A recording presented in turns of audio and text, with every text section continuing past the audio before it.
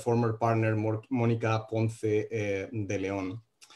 Let me start with the more, let's say, biographical notes, and hopefully towards the end of this short presentation of Nader, I'll share with you a few anecdotes and things that I think describe very well our, today's lecturer. So basically, Nader currently is also, in addition of his very successful practice, he's the dean at the Cooper Union in the Irwin S. Chanin School of Architecture. In addition, he has been for 4 years the chair of the School of Architecture inside the MIT. And, I think he has proven to be one of those, designers, practitioners, and scholars that is very prolific in almost like every field within the design disciplines. Basically, when I was trying to put together some notes on how to introduce Nader, I realized that, probably his education reflects very well this, capacity and this kind of like prolific character that he has. He studied briefly at MIT at the very beginning, then he did his formal education at RISD, and this was followed by a master at Harvard. But then he also spent some years doing postgraduate programs in London in the Architectural Association. So he's somebody that has, I think, grasped very well the strengths of RISD as an arts or fine arts school, the kind of intellectual and historical grounding of Harvard, but also, the technological aspects and advanced aspects of both MIT and the Architectural Association. So it is no surprise that, he has been so strong in all these different fields. Before I jump into today's topic of his talk, I want to mention that the first time I met Nader, I was actually at the IAAC. This was probably 2007, 2008. When we were doing, not online presentations, but, real-time physical ones. And I have the chance of just simply basically helping Nader with his computer, setting up, getting him ready to do the talk. And I remember at that time saying like, I'm considering going abroad to study my master's. And, right away, he didn't know me at all. And he offered like support and said like, Danny, of course, write me if you need so. Few years later, when I had a wonderful scholarship, I decided to write him. I remember the first response I got from him saying like, Danny, absolutely, come see me in my office. We will talk about the programs and different options. And I remember he promised 2 things. He promised taking me to the best, breakfast place in the US that ended up being a Dunkin' Donuts. I will never forget that. It was a, true American experience.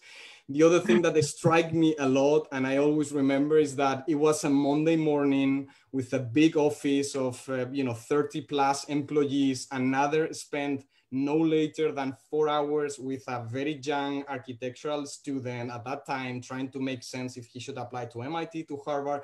And he spent 4 full hours on a Monday morning just to help me out decide on that. So, it's somebody that I think that little gesture speaks about his, generosity and grandiosity of really, devoting time also to the education, to the newer generation. So I'm always in debt of Nader for that.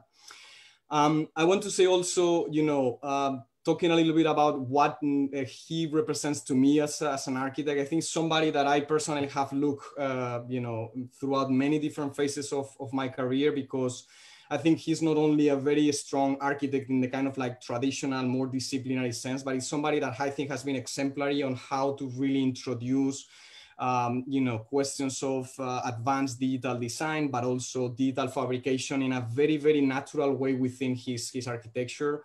Not surprisingly, when I visit, and I had the chance of visiting his office, he had, and I think he still has, a big shop with a milling machine and, all the kind of like equipment where he, in many projects, he prototypes and he's all the time, incorporating these tools as a generative, kind of like a tool for design. So I think he's somebody, very important to look up, because he's definitely rooted on the kind of like a most exemplary tradition of architects, but also somebody that has been very prolific in inserting all this kind of like contemporary techniques. So I have many projects that are probably my favorites of what Nader has been doing, you know, including, you know, the Banque restaurant from the office period, the recent RISD student housing building that I was teaching a couple of years ago there, and I managed to follow all the kind of like process. The Rock Creek House, which is a masterpiece, especially because it's able to, you know, have the same design intensity from the tiny detail all the way up to the entire kind of like a holistic vision of the project, something that I think is very consistent throughout his work. The last thing I would say is that, you know, I was trying to find also a way to connect it a little bit with the Barcelona kind of like culture, and the best description I could come at is like, I think Nader is kind of like embracing probably the best attitudes and the best design methodologies of Mirages, but in a very contemporary way, incorporating all these kind of like advanced digital design tools and design and digital fabrication techniques. So, you know, again, only you know, admiration and deep appreciation for all the work that he has been doing, and you know, it's a pleasure to have you here, Nader. So besides that, I will just simply say that Nader is going to tell us today a little bit about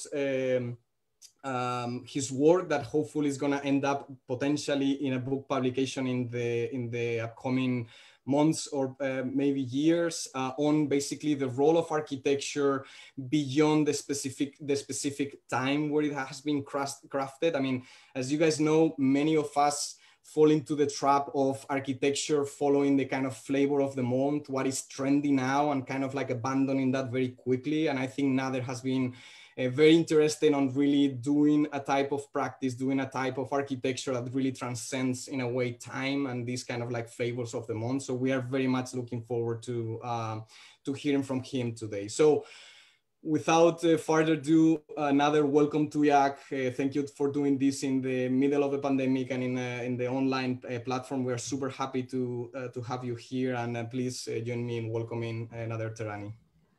Thank you. Thank you, Danny. If I had ever known that a Dunkin' Donuts breakfast would sponsor such a generous introduction, I would get the entire audience the same. Let me and see whether this works or not. Yeah, we see your screen very well. No, I always screw this up. 1 second, please. Yeah, okay, is this showing now? Yeah, it's perfect. Okay, beautiful. So thank you, Danny. It's great to be amongst old friends and colleagues. Some of you may not know, but I've been back and forth to IAAC so many times over the last decade or two, between Vicente and Areti, among others. It is always a pleasure to come back in whatever capacity. On this occasion, as Danny said, I've used the COVID period essentially to develop one book, which will come out soon, which is on a debate between myself and Scott Cohen. But the second book I'm working on is trying to compile a thematic logic out of the work at NADAAA and OfficeDA over the last 2 decades, which has not been documented. And instead of putting a sequence of projects in a row, the thought was to get them into a thematic chronology rather than a building chronology. Timely Anachronisms refers to my interest in developing a practice and a posture towards discourse that not only responds to the challenges and problems of our time today, the specific technologies that we engage, or the social problems, but rather having a conversation with an architect 200-300 years ago, as much as imagining conversations we may yet have with architects not born for the next 50 years or 100 years. The unmatched hair stands as a great allegorical figure in this context. Here you can see the poor hair unmatched with his surroundings as a result of climate change, what should have been a context more like this.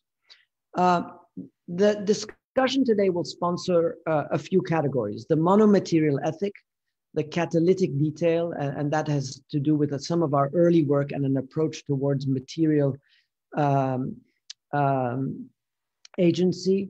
The second has to do with figurations and configurations and part-to-whole reciprocities. The third, the tectonic grain between architecture and nature. And then in the last three, a broader discussion about social engagement and how that essentially establishes a parity between control and collaboration, whether in success or failure. And then the pedagogical building with the three schools of architecture, and finally political entanglements and the challenges that we face along the way.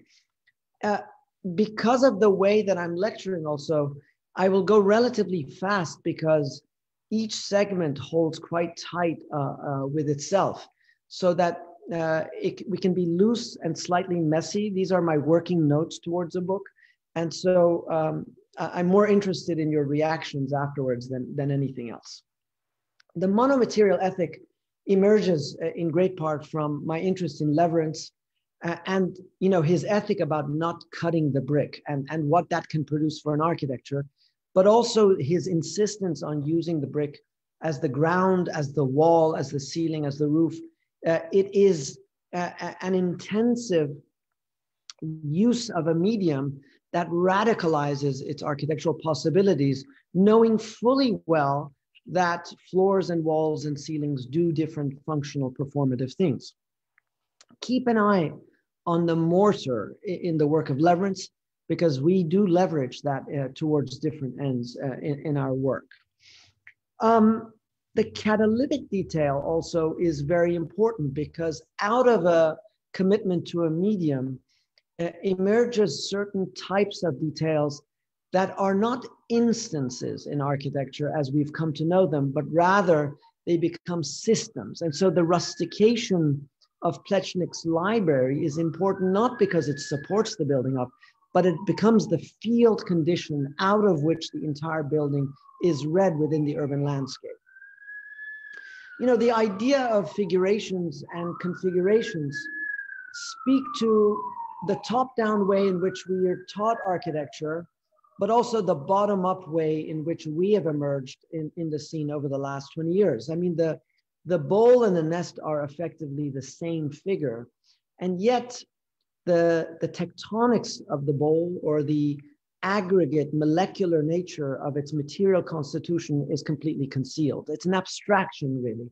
Whereas in the nest, every blade of grass, every twig has an agency of its own, conspiring to create a figure. And for those of you who understand how nests operate, you realize that this is just one nest amongst many other configurations that suggest an architecturality about them, and the way that we can create an architecture that becomes, rather than just conforms to existing typologies.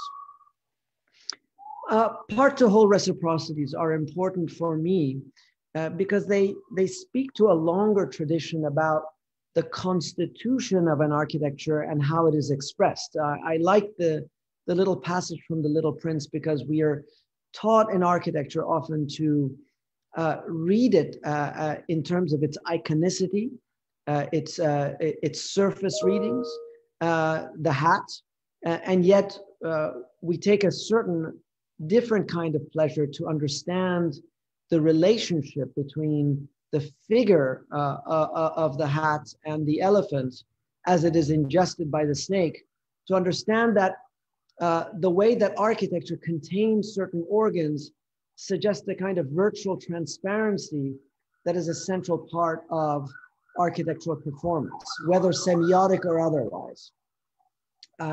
If you're hearing sirens in the background, I live in the hospital district, so this is just part of my daily life. The idea of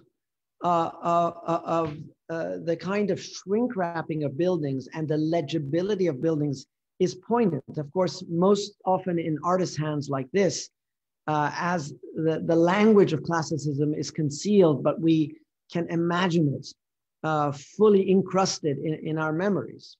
But when we do reflect on certain classical buildings, here Palazzo Massimo in Rome, it becomes all the more interesting when we understand that its latent symmetries have absolutely nothing to do with the configural asymmetries of its interior.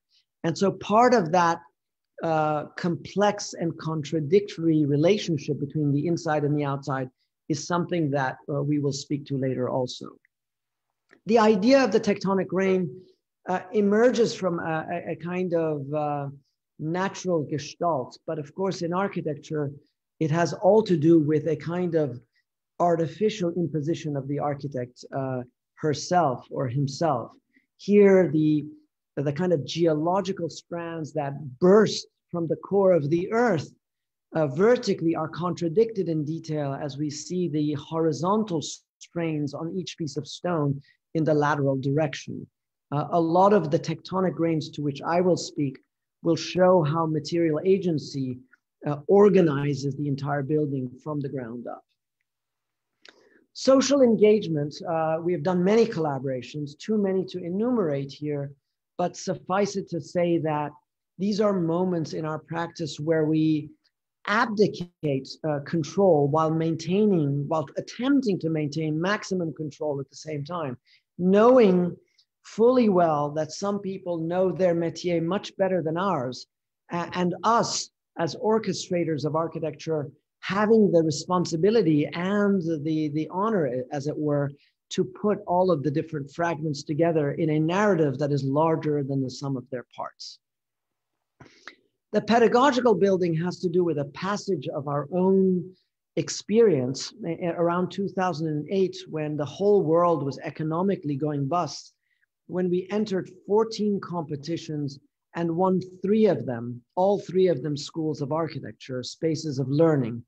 What I'm interested in the pedagogical building has not to do with only spaces of learning, but how that building with such an audience may serve as a didactic instrument. And here, as you look at the work of Artigas, you are not only impressed at the organization of the building, but how the structure seems all at once implausible and yet absolute in its definition of the feat that it is enduring.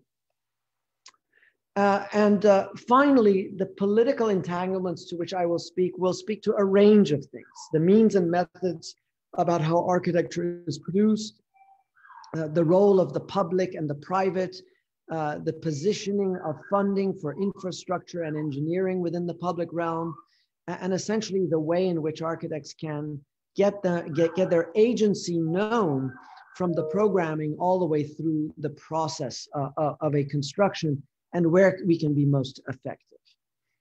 So within the context of the monomaterial ethic, I take you back to Casa La Roca, a project that effectively transforms Leverance's fascination with the mortar, recognizing that the mortar is a variable dimension, able to expand and contract, what I call the variable bond, to produce a tectonic of foldability such that it gives lateral stability to the building from a structural perspective, but also invites the passage of light and air into the building. Here, you can see a detail of that wall where the stitched seam of the corbelled brick allows for that passage of light and air, all while imagining that parametrically, that mortar line is something that can breathe.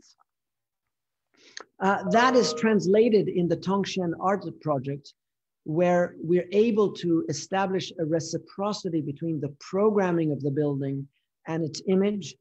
Here, circulation, the passage of smoke in the fireplaces, the location of the mechanical equipment, they all acquire a kind of legibility in the context of the base, the shaft, and the top. And the figural distortions of this building respond to the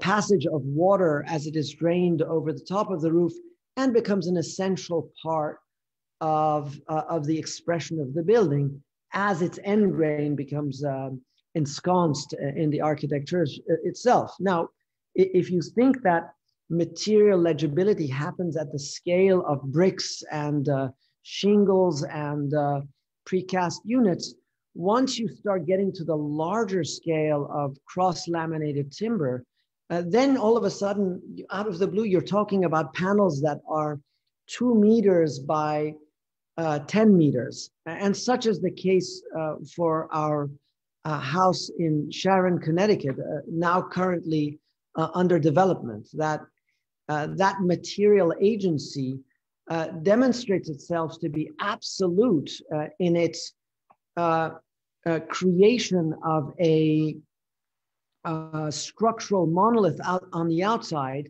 that would not work had it not been paired up with a balloon framing system on the inside to allow for the ducting of the mechanical systems, the wiring of the electrical, and essentially all of the plumbing systems that are embedded within the hollow core of the interior space. This is a very dumb and simple house that is essentially materially dedicated to laminate timber as essentially 12, instead of having 1,000 or 10,000 bricks, it's made up of 9 panels of wood. And the logic of the building surrounds one simple idea of a stair that takes a simple plan and rotates it 4 times to create a promenade under and over which one can program the entire building. And as such, effectively, all of the toilets, showers, closets, and service spaces happen in the poché space on the outside, while the rooms are these flexible units on the interior, every single one of them with a picture window out and a closet and a kitchenette behind them, with a poché space that is either stair or inhabitable beds and or chaise longue and support spaces. And so this is a building now that we're essentially fabricating ourselves as part of the kind of experiments that we're doing. So in many of these buildings, we are not designing a concept first and then building them later. All of them require the catalytic detail as the precondition from which we think structurally or materially. And so I'm going to start with RISD with the detail, and then later on show you the urban context within which it occurs. The building to which I'm referring has an eastern and western facade of a dormitory that contain it, whose logic is robbed from the adjacent roofs. All of the roofs of Providence in that district are slate roofs that we monumentalize and extract to become part of the shingling system of that east and west facade. It is a very thin system and admittedly part of a curtain wall rain screen system that is endemic of our culture today. But that also is able to capture the quality of light and that is characteristic of about 10 in the morning all the way till 2 in the afternoon. The key detail to which I'm referring happens to be the shingle detail in correspondence with the awning. Is it the awning window that informs the shingling, or is it the shingling that informs the awning? What is important for me is that these two conditions conspire to come together in a kind of conceptual embrace where you cannot divorce them from each other at all. And this is the building in its kind of urban context. Similarly, in the context of the Tanderham Bridge in Melbourne, a pedestrian bridge that connects the tennis open grounds to the Yarra River, we imagined we posed the question, what would it mean to overcome the traditional dichotomy of structure and skin and extracted out of the logic of rebar a structural redundancy that through its bending, both on the longitudinal and the lateral axis, a kind of braiding of structure such that the maximum moment of the bridge is suspended at the middle and then rests lightly on thick pylons on either side of the park. Within this context, the reflected ceiling plan, the underbelly of this bridge, has its most important role as a kind of lattice work within the park, and the rebar then wraps around towards the railing, the guard, as well as the light fixtures that are on top that speak to the skyline of Melbourne on the top. What is important about this project is that this space of access is only really occupied for 2 weeks a year, just passed a little while ago. But the reality of this project lives somewhere in the horizon line in between, where the park is active at all months of the year. And this fifth facade, as it were, is animated by a structural system that gains its agency through its redundancy.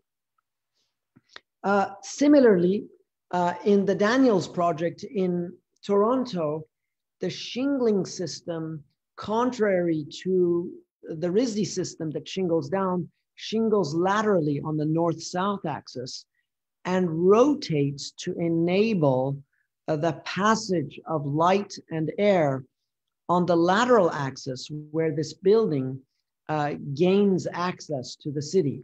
It's an expansion to an existing neo-Gothic building, and both the reveal, where the hydrology of the building controls all of the passage of water, and the main entry to the building conspire and come together with the shingling system that organizes the muteness of the facade on the east and west side.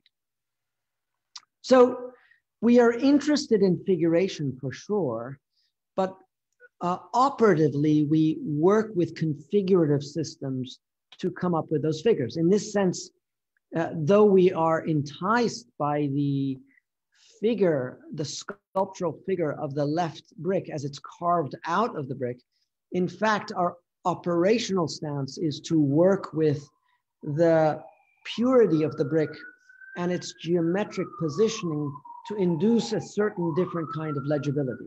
And so we're not innocent of the kinds of figurative operations we are undertaking, but they're always disciplined by a material logic that could be no other way. So for instance, when we're dealing with corrugated metal, we recognize, for instance, that the line at the top and the line at the bottom need to be exactly the same linear dimension in order to produce what is called a ruled surface. A ruled surface allows direct straight lines from one end to the other, allowing for the spatial deformation that then connects the living room to the garden within the logic of an interstitial space that creates an awning between the two.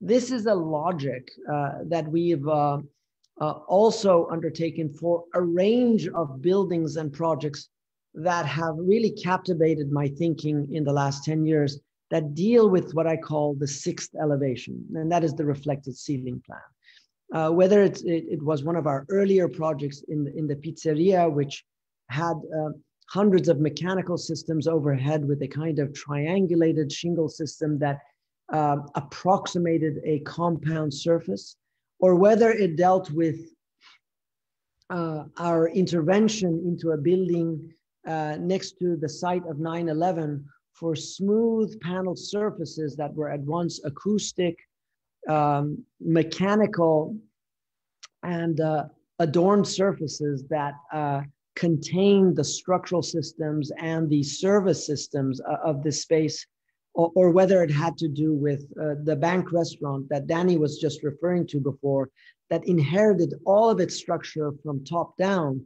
Our interventions in all of these have to do with the legibility and the performativity of that ceiling as one of the major architectural challenges of today. We need to deal with the urgencies of HVAC, sprinkler systems, lighting that become part and parcel of every architectural act today. And in that sense, our Adams library is not a mute and neutral wood lattice on top of the library. It is the single most important element of that library.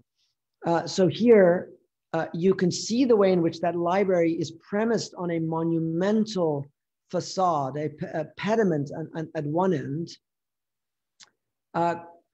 in contradistinction to the neighborhood in the back, which is made up of small houses and small roofs over each program that come together in a single surface, a fifth elevation, if you will, because all of the houses are looking onto that roof, a southern court as well as a northern court that frames an oak tree, an existing oak tree, the logic of which revolves around three areas of library congregation for adults, adolescents, and kids, the structure of which goes in the lateral direction and gains a kind of important presence within your imagination of the space. It's not something that's just there.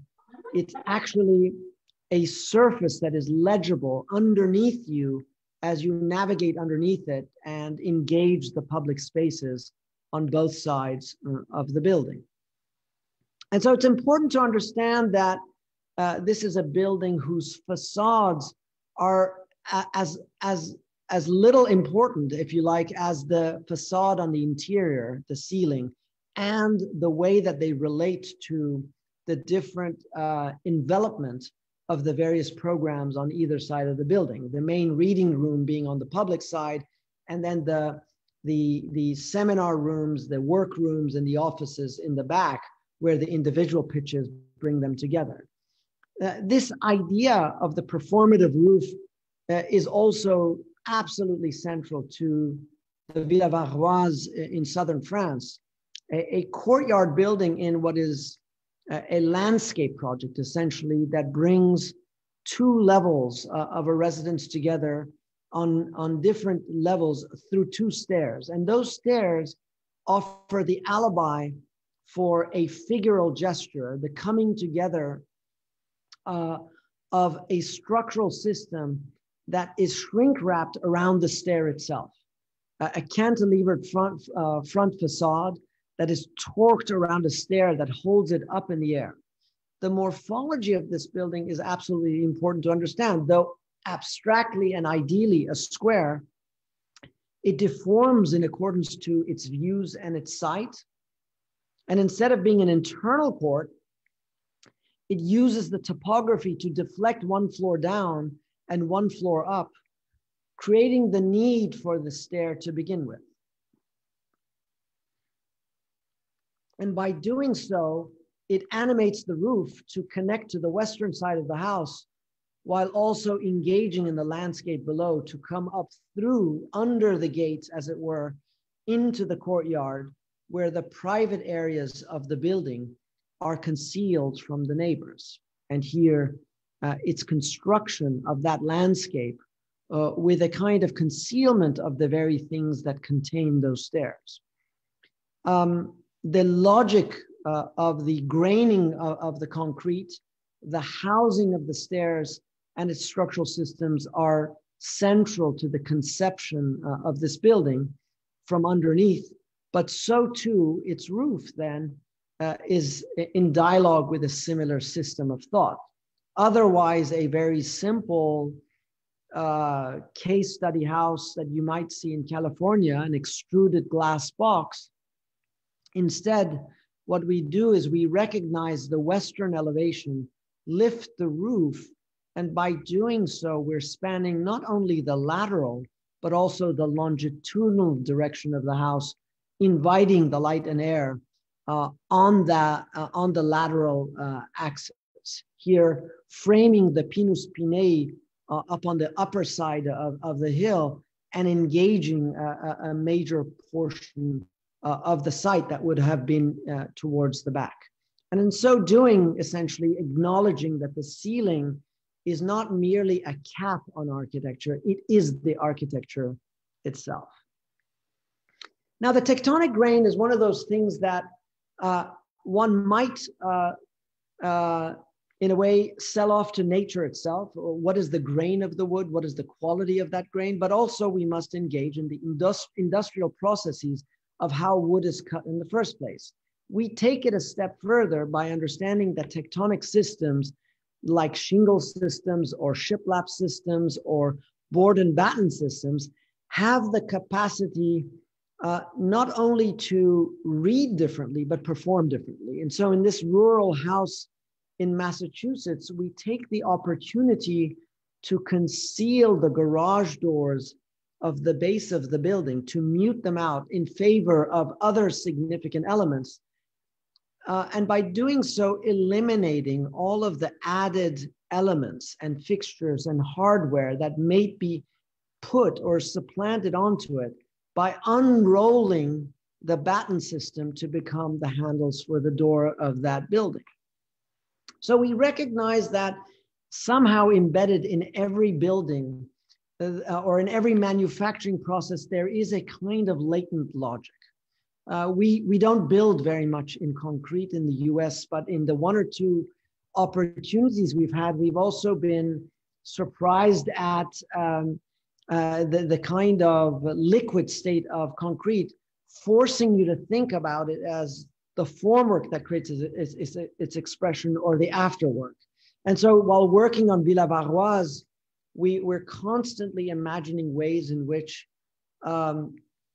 fabric formed work may produce or introduce a rustication into that surface to give it the sense of weight and depth. And yet uncomfortable with the semiotic bias in this, we said, well, what if we forget what it looks like? Let's imagine what its constitution is.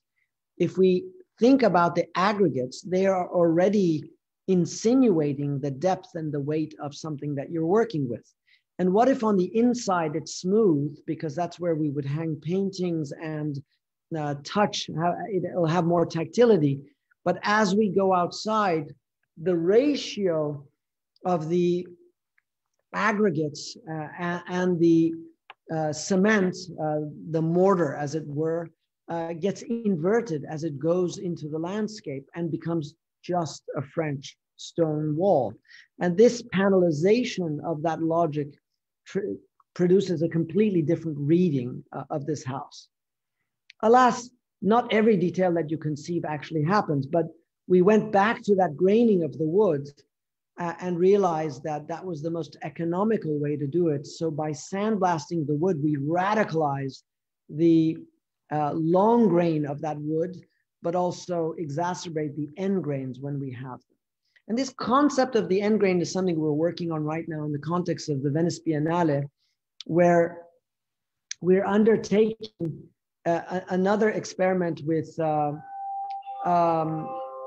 cross-laminated timber, knowing that the different layers of that wood are going perpendicular to each other and usually not legible to the viewer's eyes.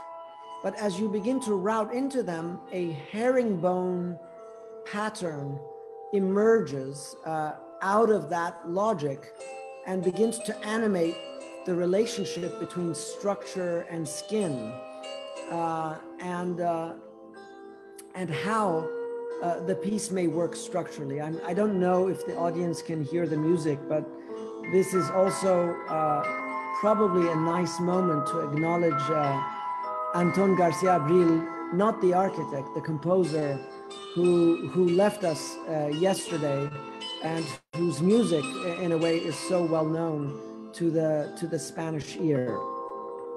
But this project is of CLT is something that we continue to work on and are very engaged in right now. So as we come back to RISD then, that tectonic grain plays itself out at an urban scale in a completely different way because of the persistence and the presence of brick as part of the character, not only of the hill, but of the RISD campus. And the tectonic logic of that brick is something that we introduce at the base of the building, as well as on the facade in the south and the north, where it gains most access to the sun. And knowing that it's a curtain wall system and not apt to gain any legibility from the perspective of depth, we're operating within depths of 1/2 inch to 1 inch, carving in and carving out to gain from the pre-panelization, prefabricated brick panels, a sense of depth where there is none.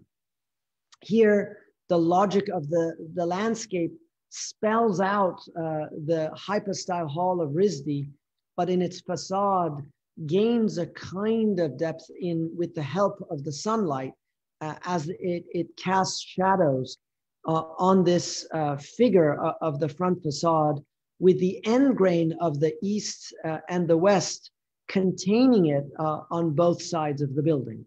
And so you already saw the shingles, but now what you're seeing is the end grain of the metal blades that contain the brick, and the thick and the thin come into conversation with each other along their tectonic differences. That same logic is very similar to the way in which we conceptualized the housing for MIT, whose skin system corresponds to the structure that cantilevers both north and south of the building as a moment frame. This is not a building that has a structure under it. The entire building is the structure, and the facade system oscillates between its various limits, changing color to produce the illusion of height as the various panelizations of anodized metal get lighter and lighter as it gets closer to the sky. The organization of the building also ingests all of the mechanical systems into its core, thinning out the end grain of the facades, such that the end grain is absolutely thin, while the face grain captures the light in radically different ways based on sunset, sunrise, and middle day and gray days. And so with the north and the south is absolutely porous and absorbing of the sun, while the north is more protected with its pilasters. And now that it's built, one can come to appreciate the way in which the image of the building is a direct result of its tectonic performance, as the various panelizations migrate north and south in syncopated ways. Here, the transparent facade of the south, and here the pilastered face of the north, detailed with the larger blades that stick out on the ends and the thinner ones that are punctuated in between. So if the idea of the tectonic grain has a certain agency within nature, we are reminded that we as architects operate within the realm of artifice. I mean, zebras are not actually striped this way. They are striped, in fact, this way, with the stripes not only perpendicular to the torso, but also to the legs. And this is a reminder that as architects, we specify and control these variables, which are absolutely artificial. So within this context then, as our projects get larger and our engagement with the social and political realm much more complex, the tensions that get played out between control and collaboration become more exciting, if not more vertiginous. In some of the work that we've done, for instance, on Rikers Island, this has taken a positive swift because we did not generate that project. It was a way of developing justice hubs in collaboration with anthropologists, educators, sociologists, community groups, people in prison, police officers, and a range of other people coming together and recognizing that imprisonment does not work. And there needs to be a completely different way of working together, and understanding to what degree architecture does not have a role merely in incarcerating people, but it has a pedagogical function. On the other end of the spectrum, our collaborations with artists such as Adam Silverman have played a completely different role, because the means and methods of his own work are a central part of the way in which we come to recognize where our role as architects may be with him. Adam is interested in ceramics, but he's also interested in the nature of the aggregate of earth from which his ceramics and terracotta come from. And working within certain areas of Nevada that were used for artillery and missiles, he conceptualized a series of bullet systems that then we parametrically cut up into different pieces to imagine that the installation that we may do together is not one, but actually quite variable and can take on different shapes and forms as it goes to different museums. At the end, after 4 venues, this landed in the permanent collection of the Nasher. And so this project is not our project, it is our project because of the different ways in which different agencies bring them together. A similar thing happened for the Amman Design Week, where our budget was so low that we realized maybe we're better off in collaborating with Raya, a famous clothing designer, that if we brought together the techniques of weaving, we may yet build something that goes farther in the context of a novel tectonics that we would have no knowledge or access to, but that we could do something with by introducing it in the context of the warehouse in which it was slated to be installed, suspending it as a structural system from the top, and then developing a way in which it would be installed for its final act. Its final act not being the installation itself, actually not quite. The unrolling of those very things to become blankets for the refugees that are taking hold in different areas of the borderland between Syria and Jordan. So these kinds of social engagements are part and parcel of many of our projects. And so once you start getting to the urban scale of a city, in this case, the Spadina Circle of the Daniels faculty in Toronto, mediating between the historic preservation of the existing Knox College, developing an agenda that subsumes our new addition so that it still maintains fidelity to the historic preservation of that tower, embeds most of our program underground to respect it, and engages the disciplines of architecture, urban design, and landscape to develop the logic of the building, was important to recognize the importance of the north and the south facade. But even more importantly, knowing that symbolically the building works on the north and south, but actually is accessible only by east and west, meant we had to develop a strategy, a social strategy, if you will, that makes a public street out of the east-west axis that is open 24/7 and enables the public from the campus of Toronto to the Kensington neighborhoods to the west to access the street and the major public functions of the building, to maintain the privacy of the studio spaces, but to make a public event out of this building. And in fact, that street is alive and well on a daily basis. It opens up to the studios above, but also the fabrication spaces that are so central to the theater of the production of this building and its engagement in the public realm as one looks into the interior street, but also works from the outside and eventually deals with the landscape beyond. So it's important to understand that while this is a very tight and packaged building, indeed, it's a landscape building. It is using the different surfaces of the building to leak out the programs and to engage the city as much as possible. You know, with about 13 working groups, this was a complex patronage process. Much like that, the Adams Library disallowed us from designing anything for over a year as we engaged the elderly, the adolescents, and the kids to imagine a floor plan that we would never have designed the way that we did had it not been the result of their direct imposition on the process.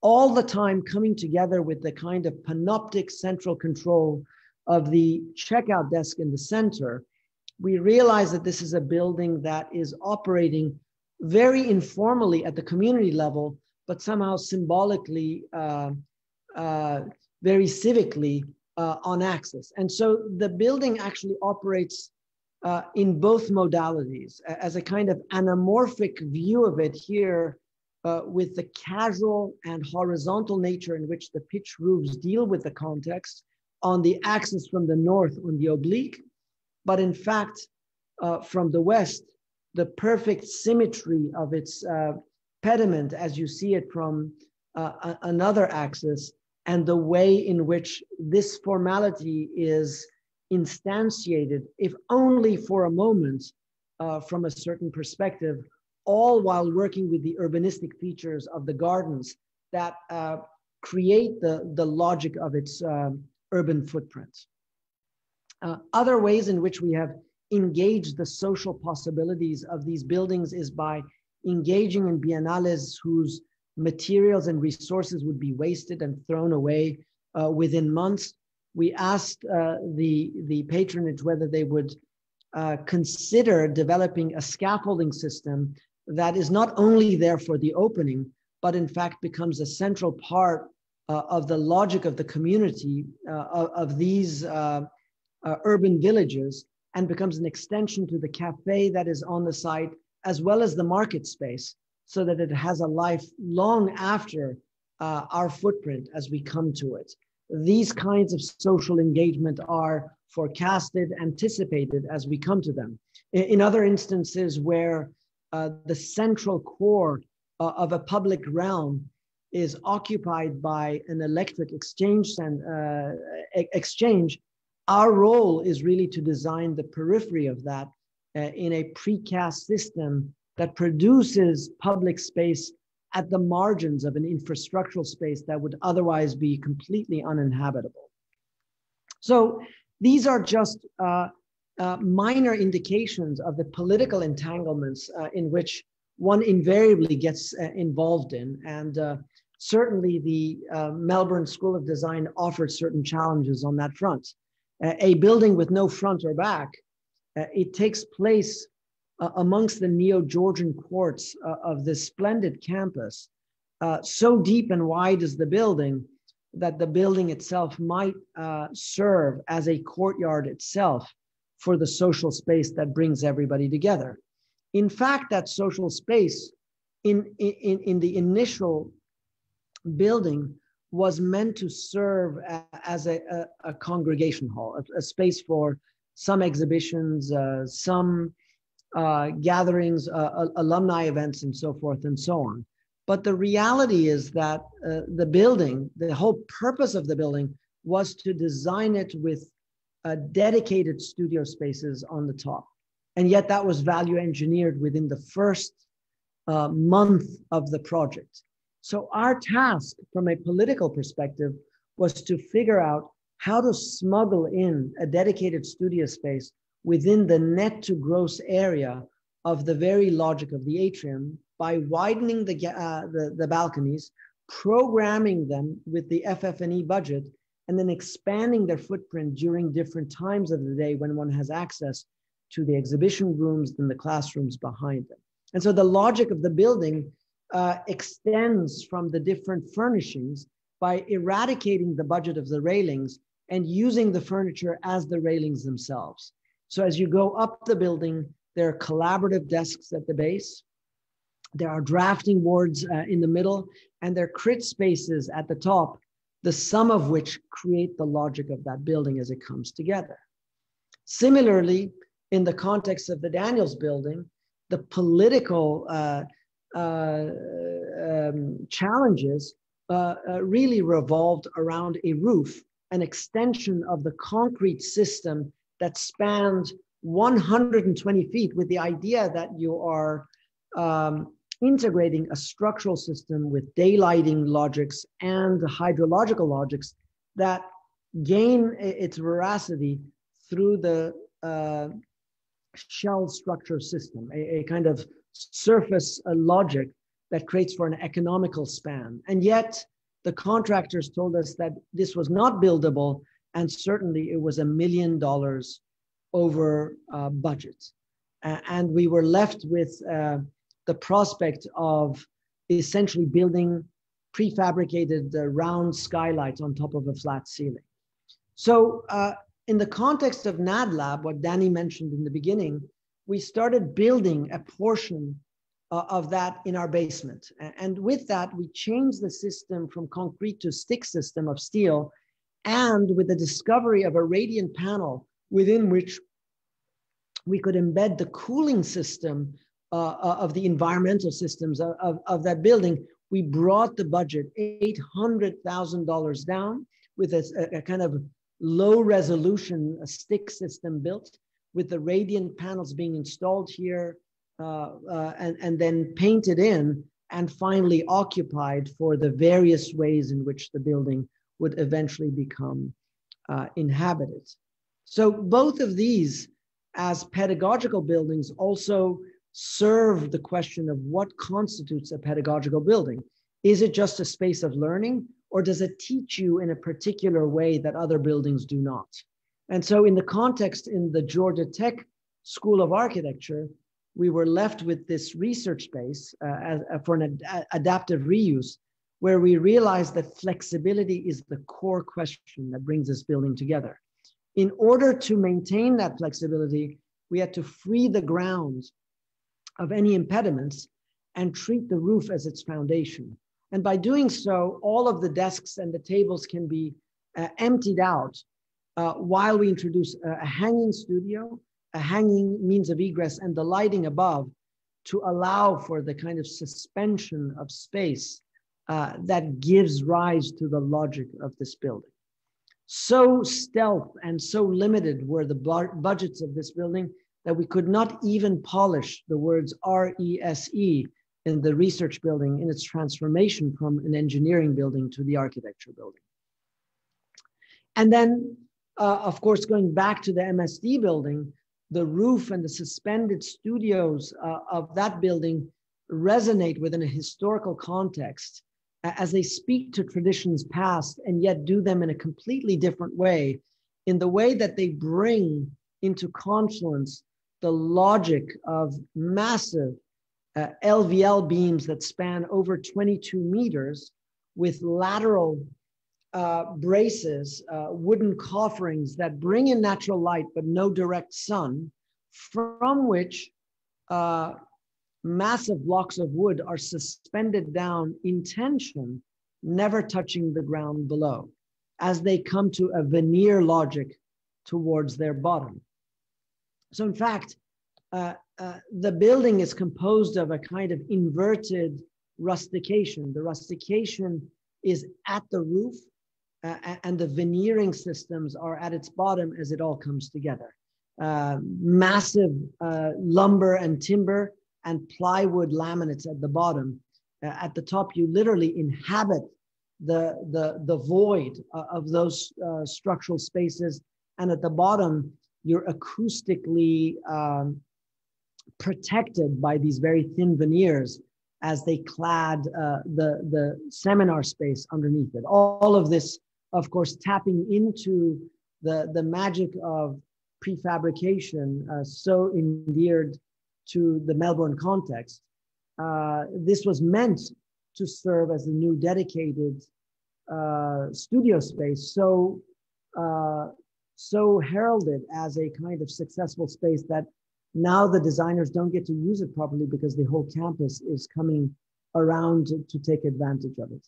So with this slide, I end and maybe open the floor to questions and discussion. So thank you very much. Bravo, Nader, thank you. Thank you so much for that. That was beautiful. I think there is so much in the table to discuss. So I have a lot of things to say, but I want to give priority to our audience and our students that they might enjoy the opportunity to engage with you. So for all of you that would like to ask a question, one option is to directly unmute yourself and ask it. If not, I'll be reading some of the questions that you guys have been adding in the chat. I see here that Becky is asking a question about CLT. Becky, why don't you unmute yourself and address that question directly to Nader? Sure. So thank you for your lecture, first of all. I was wondering, you showed a lot of examples of CLT and GLT and other mass timber strategies, and I'm wondering how you think the role of mass timber plays out in sort of the future of architecture. Thank you. I think the question is important, not only from the perspective of mass timber, but naturally renewable resources in general. I mean, if you think that the question of the global environment is an important one, anywhere from energy use to the embodied energy of a building to its material sourcing and labor, all of these become important. I think our forays into CLT and mass timber are certainly not, we're not certainly leading that path. What we are trying to do, though, is to embed some of the work being done in that area in an architectural perspective, using our discipline to leverage ways in which maybe the industry would never be interested in doing, or other architects would never take the time to do. So the animation that I showed you of the Venice Biennale with the end-grained condition coming out is a kind of obsession of ours that deals with not only the optimization of structural systems as they cantilever, but the expression of those things as they come to the surface of that material. But I think that your question probably has to do with a more broader ethic about material usage. And I would say it's absolutely right on target. A lot of the buildings that you saw me present today embody another ethic, which I did not name. And that has to do with the supposition that you need to finish a building. A lot of the buildings that you saw remain unfinished because we eliminate certain trades that are unnecessary. So by using CLT at RISD, we're able to eliminate all of the plaster that would have been on the ceiling had we not put CLT.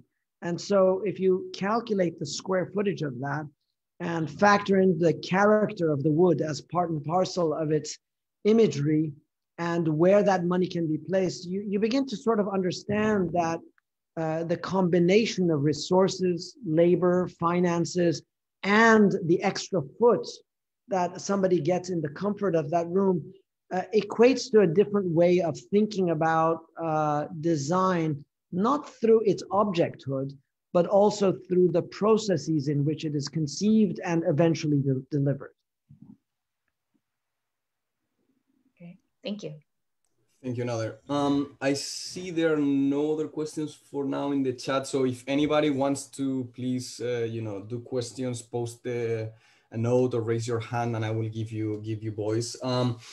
In the meantime, Nader, I was taking a lot of notes that, I would love to debrief in more detail, especially if this is gonna become a book publication at some point, because I think it's really, really exciting. And I want to ask you about attention that I could feel many of your projects have. And sometimes you lean towards one side, some others to the other. And I don't know if it's a question of a scale, so I'll try to explain a little bit. So it seems to me that those, especially those projects that are, let's say, smaller scale, mostly residential, you take very much this kind of like monomaterial kind of like ethic, right? I mean, where you try to mostly play with the full potential of either the brick, as in, in some of the house, or the CLT in the Connecticut house, or with the concrete in this house in South France.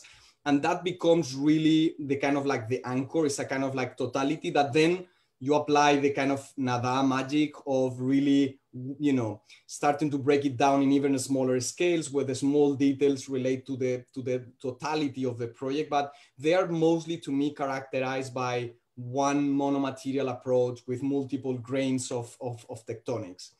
While then the larger projects, for instance, any of the schools of architecture, either Melbourne or Toronto or Georgia, it seems to me that then you break down the project into sub-projects, and each of them, then it has its own holistic approach of monomateriality, but they're like maybe 7 projects into one. I think Melbourne, for instance, is a beautiful example, right? You have the Japanese garden, you have the balconies, you have this, like suspended atrium, you have the facade that is historic. I mean, each of them, it has its consistency, but then you are putting together very different tectonic systems, very different monomaterial systems, all to work and operate together. So I wanted to ask you about that. I mean, it's just a simple, maybe I'm doing like a very, rough simplification, but, why in some you are trying to, use a monomateriality that prevails throughout the projects, and in others, you try to break it into different components and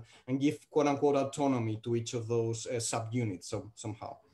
Yeah, I think your question is very important because it assumes that the architect has a role of authority in determining these kinds of outcomes.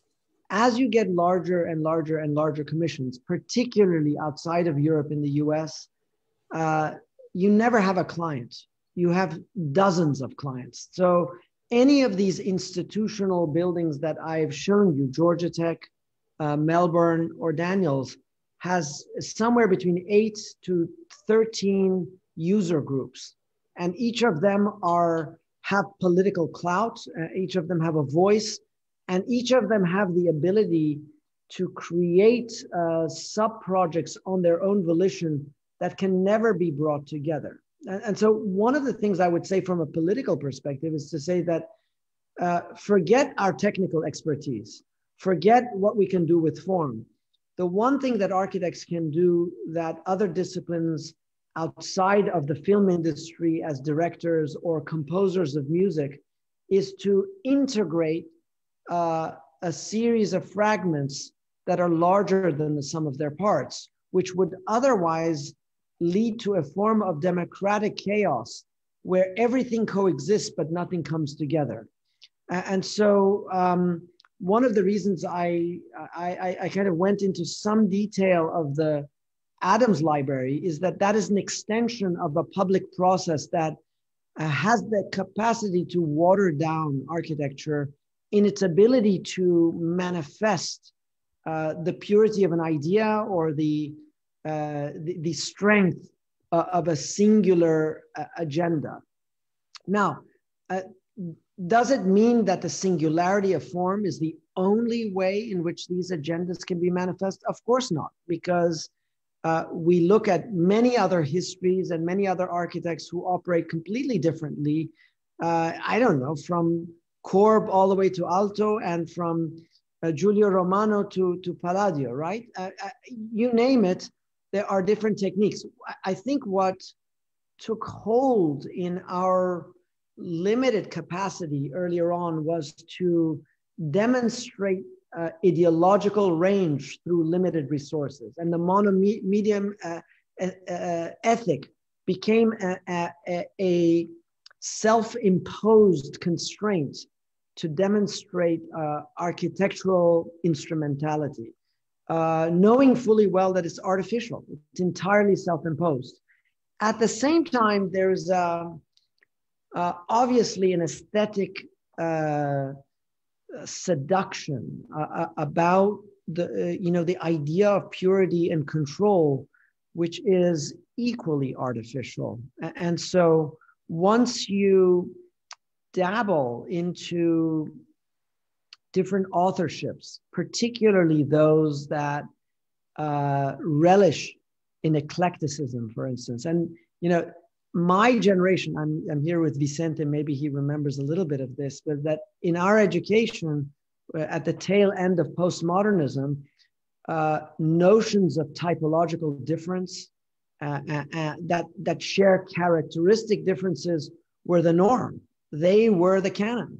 And so overcoming that meant also to develop a logic, a reason, an idea about systems, or an idea about materiality that demonstrated difference not through overt figurations, but rather latent configurative logics that do the same. So part of that exercise, I would say, is purely academic, but a necessary one. But you're absolutely right that the that the logic of a house and the optimization of both its prices and its systems are much more easier to control in a singular stroke than that of a large institutional building that has many working parts. But I would also here talk about power. In other words, the power of a Nader Tehrani is just fundamentally different than the power of a Frank Gehry or a Zaha Hadid. There are also other ranks of architects who gain a kind of cultural presence where their specifications exude an undue disproportionate power to what might be right or wrong in terms of an urban response to a solution. And so here I'm sort of putting ourselves in that difficult position of saying that all the time we want power and we want control, and sometimes it is that very power and control that stand to compromise us through the freedom of our own work. And so what I found is that also that through a kind of democratic process, you not only become humbled by the fact that you have to deal with everybody and every voice, but you also have to find that thin line that skewers key priorities without which a project cannot work. And I would say that that's what you're looking at in the institutional projects. Us essentially being squished between a rock and a hard place and saying, well, okay, we can't do this. So what are the key things that we can do? And what are the other arguments we have to throw away? And this is the building.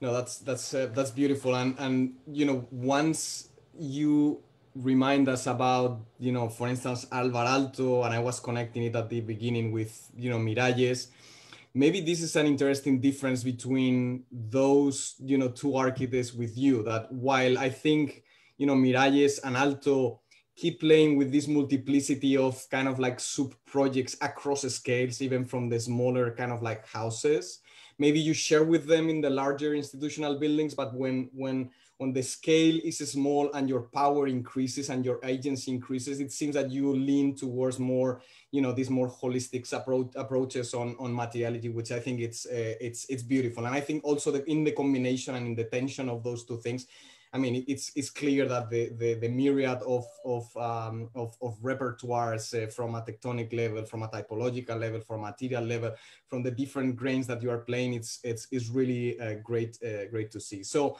I'm gonna open it up to a few of the other questions in the chat. So I'm seeing here, let's see the next one. So Mo, I don't know if you want to unmute yourself and address your question directly to Nader. Sure, yeah. I was just curious about, thank you for such a brilliant talk. I also just wanted to ask about more so the longevity of all these materials, and especially how we're sort of using sort of not new materials, but new materials in certain sense, like shingles, for example, and how using metal for shingles, how does that, and even timber in general for buildings, and over time, just your perspective on that and how that sort of shifts to adapting and evolving over time with architecture and the longevity of buildings. That's really, yeah. In general, you will find that the conventional building in the US is designed today for the longevity of 30 years to 50 years. This is completely contrary to, let's say, the Hippocratic oath that you may have imagined architecture complying with in a different century or in a different mindset, where you imagine things to be permanent. I'm here recalling Rossi's notion of programmatic indifference and how he identifies the forum in Lucca as being a place that brings hundreds of people together for events, but also just a row house for people that live in today. That longevity of 1,000 years is something that, from a, let's say, environmental perspective, we may strive for. But it also it reminds us of the importance of maintenance, which is very uncool to discuss, at least in the context of design. But that if you don't maintain buildings, whether they're stone, metal, or wood, they eventually come apart. And so I think that all of the buildings that we're doing right now, we are looking very carefully at with the facilities managers and their clients and trying to extract out of them an idea about flexibility, longevity, and life cycle costs in order that they think differently about them, even when their programs change down the line. I think the CLT has that capacity. I don't think it's inherently something that falls apart. You go to old buildings made of wood and reuse their lumber and timber for different purposes centuries later. That still holds. Metal and copper has that same capacity. Our shingles happen not to be metal, by the way, just so you know. They are high performance concrete. They're very thin, about less than an inch, but they're very strong. And they're relatively new in the market. They don't show, let's say, the signs of a 30 to 40 year building. They have the capacity to be warranted for 100 years. But I do think it's an important question beyond the actual specification and the cost of certain materials that we could get really sort of deep in the weeds with. I think what's important about the question is the ethic around which we build patronage today, and whether we as architects are merely recipients of directives by clients to say that I only want this building for 5 years, or whether we develop infrastructures that have the capacity to absorb differences of change and time and resilience that we have the imagination to design for. And I think a lot of our discussions about flexibility revolve around this very issue. Thank you both. We have like 10 more minutes or so, so I want to give the floor to Mark. Mark, if you can unmute yourself and address the question directly to Nader, that would be great. Hello, good evening, and thank you for a very interesting talk. I'll just read my question. And I say that many of your projects seem to have an inherent performativity in how the materials and surfaces come together. Is this a product of your design process and the use of parametric tools and the tectonics of your architecture, or a more intentional view of movement and time in architecture? I guess, in other words, what is the role of time and performativity in your design? As I answer your question, I'm going to need a little bit of your help, because you link performativity with time, and I misunderstood it initially as thinking that performance is about the let's say mechanical performance, the structural performance, and the kind of environmental performance of a building. So I misread it initially. The question that you pose about time, is that about the longevity of a building, or is it about your experience of a building as it requires a temporal experiential capacity to engage them? What is the motivation of the question? Yes, it's the experience of the building. And I was using the words performativity more like, it seems that a lot of the surfaces of your building are performing some type of movement, or how they come together and unfold into different surfaces, etc. So I was using it in that kind of way. Yes, yes. That, I think it's very important. I have to say that for all of my distaste about discussions about phenomenology, deeply embedded in my psyche, there is a phenomenologist that has visited certain buildings and discovered things about them that you cannot just identify analytically. And so there are architectures out there that have to do with, I would say, a more cinematic approach to qualities of space that are not about the objective aggregation of materials. I would downplay the role of parametrics from a technical point of view. Certainly, parametrics has been a conceptual armature in our thinking long before we even engaged the computer, by the way. We were doing that kind of work with pencil, almost absurdly, I should say. But I do think that somehow our insinuations of animations, perspectives, and ways of inhabiting the interstices of buildings is a reference to this temporal quality that you ask in your question that can only be described not in the still frame of an analytical object, but rather the absorbed experience of something over time and space. And so it is an important thing because architectural representations in the strict sense are usually not animate, and the documents that are required to build something certainly do not require that animate form. And yet our experience of the world, most often in a state of distraction, is brought to a state of attention at that moment when we recognize we're having an architectural experience. I assume you agree with me that 99% of your day is spent in a state of inattention because you just don't care about the environment until that one moment when something grabs you and you realize that somebody has designed a choreography that could not be accidental, that it was staged somehow. And I'm very much interested in that relationship between scenography, choreography, and architecture. Thank you very much. Thank you, Nader. So couple of last two questions, and then with that we can wrap it up. So Shashan, I don't know if you want to unmute yourself and ask a question to Nader. Yeah, hello,